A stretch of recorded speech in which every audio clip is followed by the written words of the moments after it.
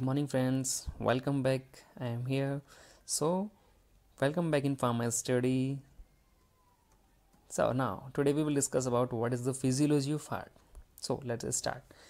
The heart is a muscular organ of the circulatory system that is consistently pump blood throughout the body. Approximately the size of a clenched fist, the heart is a composed of cardiac muscle tissue that is very strong and able to contract and relax rhythmically throughout a person's lifetime.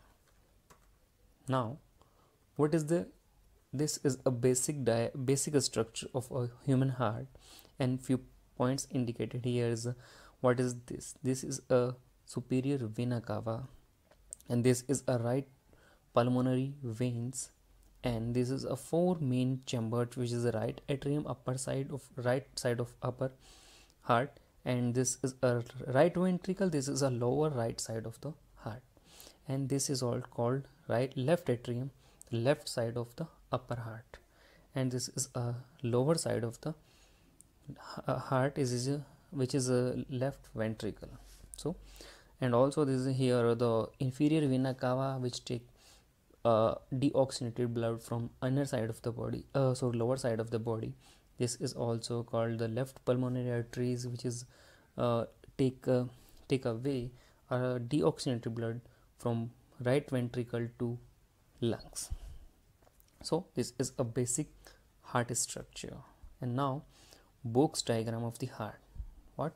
This is a basic diagram how blood flow throughout the heart or into the body. So this is the blue line denote the impure blood or deoxygenated blood. So the deoxygenated blood start from body and enter into the right atrium of the heart, and then enter into the right ventricle and pass through the pulmonary artery, reach into the lungs for a purification. After purification of a blood become deoxygenated to oxygenated, and oxygenated blood reach into the left atrium of the heart, and after reach into the left ventricle, and then through pulmonary veins reach into the whole body. So this is a basic structure of the basic diagram of the heart or blood flow. Now, what is the definition? The heart has a four separate component of a chamber.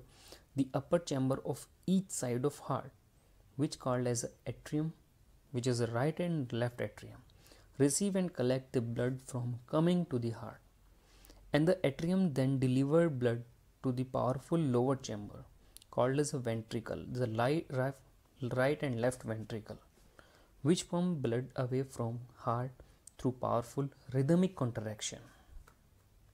And then the human heart is actually two pumps in one.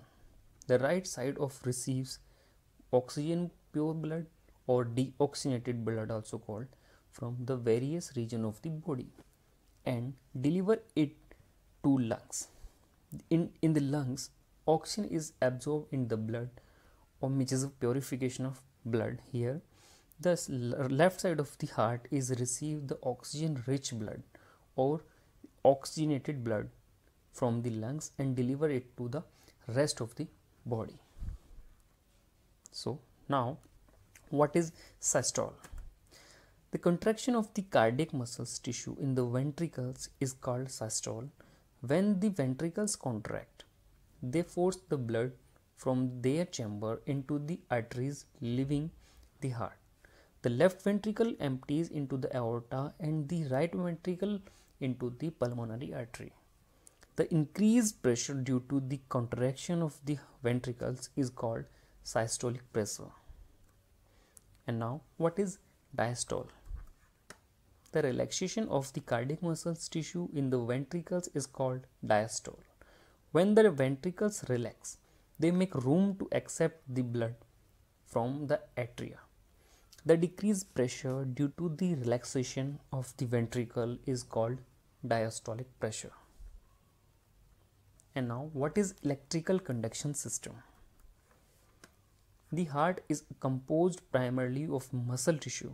A network of nerve fibers coordinates the contraction and relaxation of the cardiac muscle network of nerve fiber coordinates the contraction and relaxation of cardiac muscle tissue to obtain an efficient wave-like pumping action of the heart. And now, what is sinoatrial node or SA node? The sinoatrial node, often called SA node or sinus node, serves as a natural pacemaker of the heart.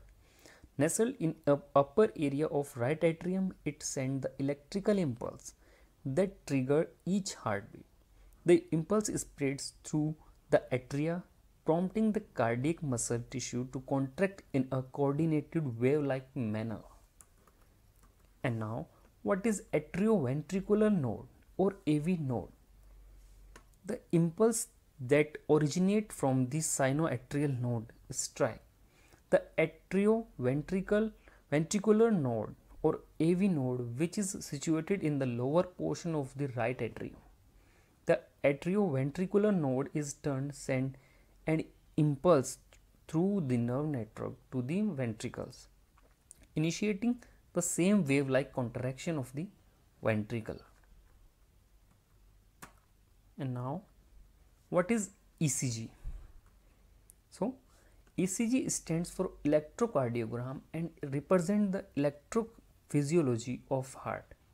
Cardiac electrophysiology is the science of the mechanism, functions, and performance of the electrical activities of a specific region of the heart. The ECG is the recording of the heart's electrical activity as a graph. The graph can show the heart's rate and rhythm. It can detect enlargement of the heart, decreased blood flow, or presence of current or past heart attacks. ECG are inexpensive, non-invasive, quick and painless. Depending on the results, the patient's medical history and a physical exam, further tests or a combination of medications and lifestyle changes may be ordered. And how to read ECG? So, this is the graph of ECG and few points P, Q, R, S, T occur here, and every point has a very important role and a particular meaning. So, what is the meaning of P wave? This is the P wave here. That indicates that atria are electrically stimulated or depolarized to pump blood into the ventricles. And what is the meaning of QRS complex? QRS complex indicates that the ventricles are electrically stimulated, depolarized to pump blood out. And what is the meaning of S and T segments?